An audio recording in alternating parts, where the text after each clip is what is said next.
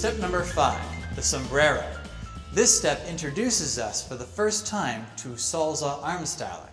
Plus, it's a great way to get out of a crossed handhold. Starting with the leader's left foot and the follower's right foot.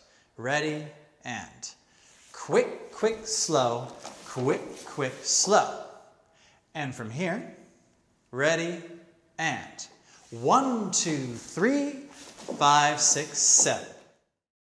The important thing to do is to relax the arm muscles as much as you can, but keep the pressure through the fingers so that we're still connected, but you're not resisting him as he brings the hand behind your head.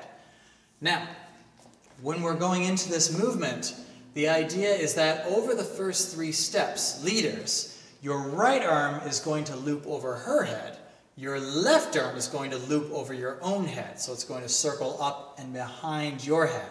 You might need to stay fairly close to your partner so that this is comfortable for you. So we dance the first 3 steps.